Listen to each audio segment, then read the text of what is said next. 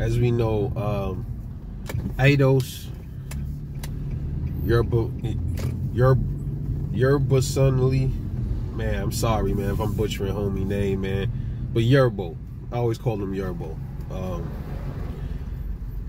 I followed him a few times. Like, I watched a few of his fights like a few months back. Thought he was a pretty good fighter, man. He is in a coma, and I had said in my video, I said maybe they gave him a medical induced coma, because sometimes when you got blood on the brain, they'll put you in a coma to alleviate some of the pressure and the buildup and work on you and stuff like that. You're gonna have to cut his skull, and it's just crazy, man. But I had thought that he was like, he slipped into the coma on his own. So by them putting him in a medically induced coma, that is a good sign. That is a good sign. More than likely he should be okay, but he might not be the same. He probably ain't gonna fight no more. But I think he should pull through it. I had thought initially he just was home and he fell into a coma. That's not good. But initial reports saying that they put him in a medically induced coma. So there's some hope there. So pray for the guy, man. Pray for Eidos. Hopefully he pulled through it, man. Which leads to my next point, man, about boxers being called bums. Now, I've touched on this in the past. Y'all know how I feel about that. I feel really strong about calling these dudes bums. Now, here's the thing. Now, when people call fighters tomato cans, that is a soft, that don't sound as bad as calling somebody a bum. When you call them a bum, that's like you saying, damn, bro, they spent all their lives, most of their young lives training to fight and put their life on the line, and it don't really mean shit. That's what I get from it when you call them a bum. Like you're not respecting or you're not appreciating them actually stepping in that ring, risking their life, bro. You know, that shit, this is a dangerous sport, bro. Boxing, MMA, I would even say boxing might be more dangerous, bro, because you don't even be hearing about MMA fighters dying and shit like that. I keep telling people boxing gloves are worse to get hit with than MMA gloves, man. You got all that mass. People think it's a soft glove. Bro, listen. I told you, I've laced up the gloves 3 times in my whole life. And I did not like getting punched at all with gloves, bro. I've been in like 30 street fights. Nose broke, sliced, all kind of shit, right? And those punches don't affect me as much as a punch with gloves did, bro. I could take a punch like a street fight. Like, I got a pretty good chin. I've been punched a few times in fights, man. And I've been wobbled in fights. I've knocked people out in fist fights. I've never been knocked out in a fight, but I've been close to knocked out. Blindsided. I've blindsided dudes. And a lot of times, man, you got to put force into that shit. Sometimes me being heavy-handed, I really don't have to do that.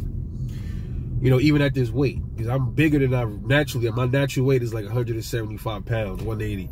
But now I'm like 205 pounds. You know what I mean? But give or take. The thing is, when you get hit with gloves, it's worse, bro. Because you got, like I said, all that mass plus the energy is coming with it. So that's just slamming into your face, man. You ever got hit with a pillow? If somebody ever hit you with a pillow, you feel, I know a pillow is soft, right? That's a perfect example. A pillow is soft. And you would feel like a pillow can't really do damage to you.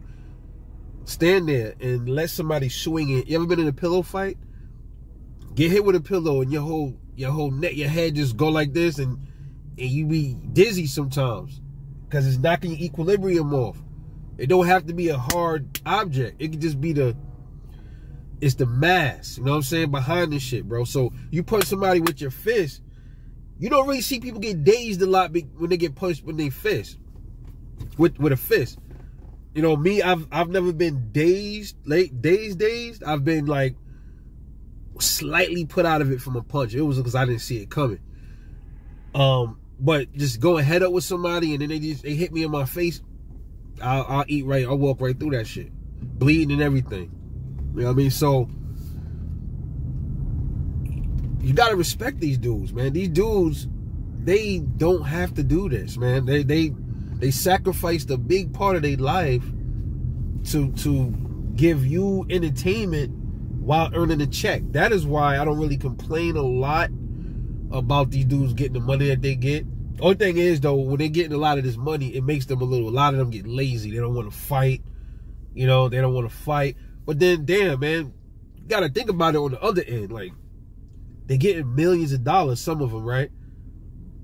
Like, why would you want to fight 3-4 times getting punched in the head like that? When you comfortable, you got these millions and you can sit on it for a little bit, right? You can sit on it for a while. Think about this, like, a lot of these fighters that's making millions, they don't have to fight anymore. You know what I'm saying? They don't. They Canelo, all these dudes. As much as I rag on Canelo, as much as I rag on a lot of fighters, Errol, none of these dudes got to fight no more. If they don't want to, son, 2 or 3 fights, they was set. They was already making millions. Rather it's 3 million, taxes, fuck all that. They millionaires, bro. They don't have to fight anymore, especially Canelo. But they still fight. So what's making them still fight? The love of the sport. The love of the sport. They don't, dude, they can take their money, invest in businesses, and ride off into the sunset and never work and never get in the ring again, bro. Floyd Mayweather, I think he's a different story. I don't want to talk about that right now, but y'all know where I'm going with that. But that's a different story with Floyd Mayweather. I really don't want to get into that, but I had to bring that up. But you have to respect these guys, man. They're not bums, dude. It's just that there's levels to this shit. You got lower level fighters, mid-level, high level, and then you got, to be elite. I think it's like 4 levels. The lower tier fighters, they got where they are today. It's style. Do you understand how many, put it like this, even the top 10, top 15, do you know how many fucking fighters is under them? Do you know how many fighters is in each division? There's thousands of fighters in welterweight division. There's thousands of heavyweights. So if Wilder fights somebody number 12, so what?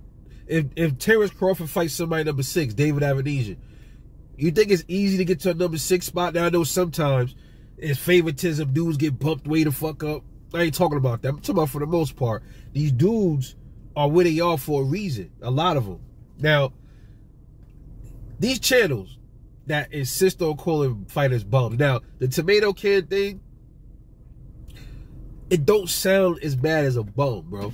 Tomato can make it seem like, all right, he's a boxer, I respect it, but he ain't no skilled, really skilled boxer. But when you really break this shit down, all fighters do have a skill. Even if it's a fighter that got like 20 losses, like 40 losses and 6 wins, he got some kind of skill, bro, to even win 6 fights. I know, you know, you're looking at it a different way. I'm looking at it different from a lot of people. He got 6 fights and 40 losses. But how do you know what it takes to even to beat those 6? I think like that. I think like that. So you got these channels, especially these pro space channels. They say bum fighting a bum. But Chris Algieri wasn't bums. The Errol fought. They constantly calling fighters bums. Now I'm not calling Chris Algieri a bum. I'm just going by their fucking narrative. These dudes is always calling fighters bums. He's a fucking bum. He's a fucking bum.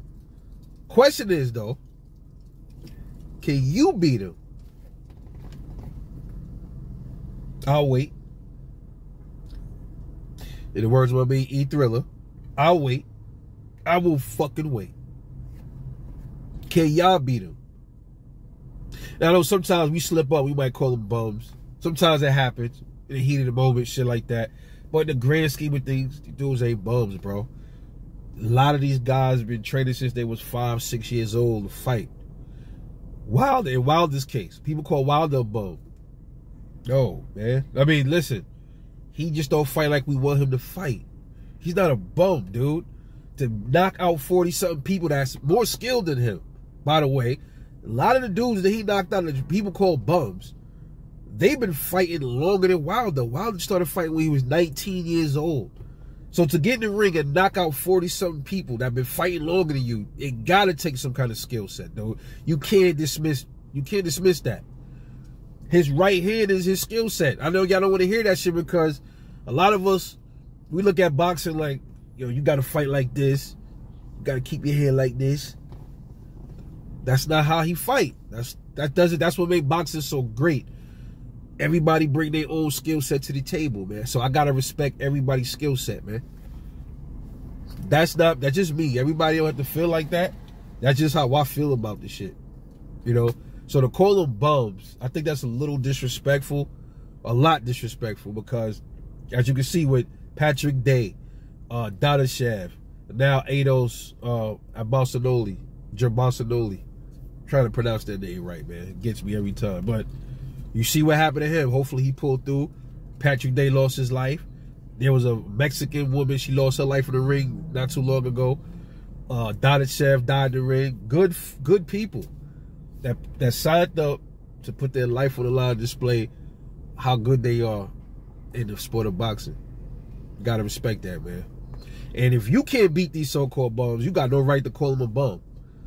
Yeah, I know a lot of these channels. Yeah, no, I ain't gonna fight him. I'm gonna sue him. I'm gonna sue him. No, I'm not gonna fight him. I'm just gonna fill him with holes. That's what they would say. They just fill him with holes instead of being a fucking man, studding up, taking your ass whooping or giving an ass whooping. First thing, I'm gonna fill him with holes, or I'm gonna run to the lawyer. I'm gonna sue. Unbelievable, man. These is men, right? These is men.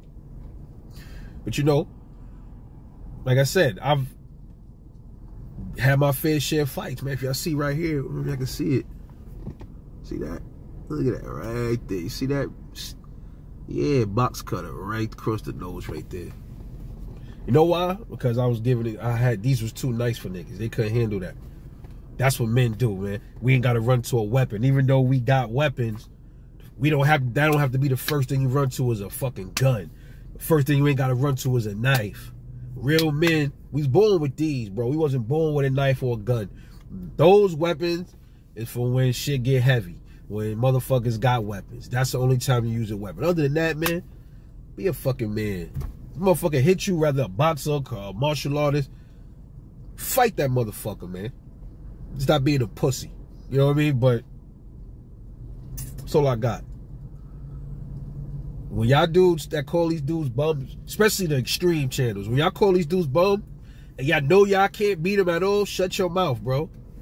Shut your mouth. Because they'll make you look like the bum that you are in the ring if you stepped in the ring with the so-called bums. Just my take. It's your boy Rebel Life Boxing. I'll catch y'all in the next one, and I'm out. Peace out.